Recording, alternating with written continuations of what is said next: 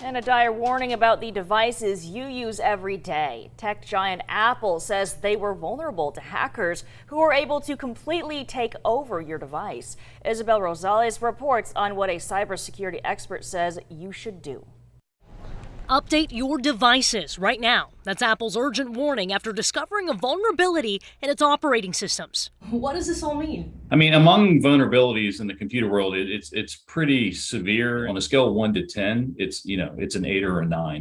When Roger Grimes, a cybersecurity pro with 3 decades working at companies like McAfee and Microsoft, tells you to pay attention, you listen. It's a pretty big, severe vulnerability.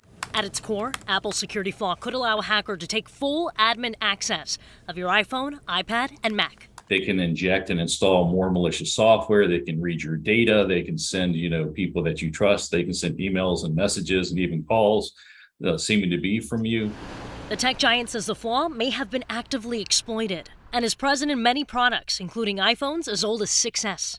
How common in the cybersecurity world is it to have a large company such as Apple admit to this type of security flaw?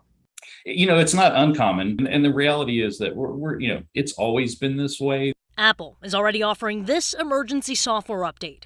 Grimes warns, don't ignore it. There will always be some, percentage of people, 10, 15% of people that will be very late in patching and be susceptible to this.